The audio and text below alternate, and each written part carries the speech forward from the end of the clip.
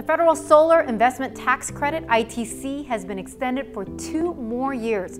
The move was part of a $1.4 trillion spending and tax extension package that passed both houses of Congress, along with a $900 billion coronavirus relief package.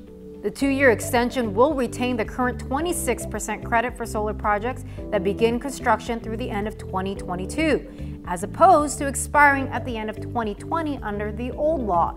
The credit will decrease to 22% for projects that begin construction by the end of 2023, and then to 10% for larger solar installations and 0% for small projects that begin construction in 2024.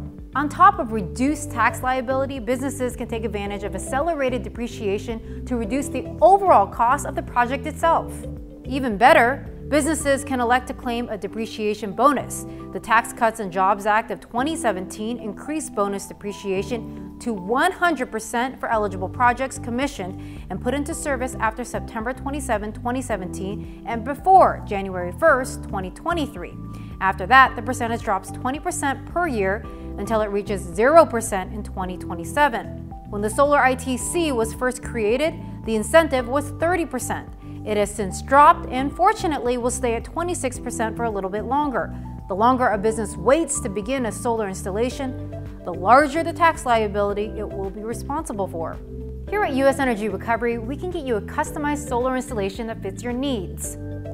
Backed by decades of experience in the energy solutions space, we will design and build your solar project to align with your goals. You may be looking to slash your energy bill, decrease your dependence on the local utility provider, or wanting to reduce carbon emissions.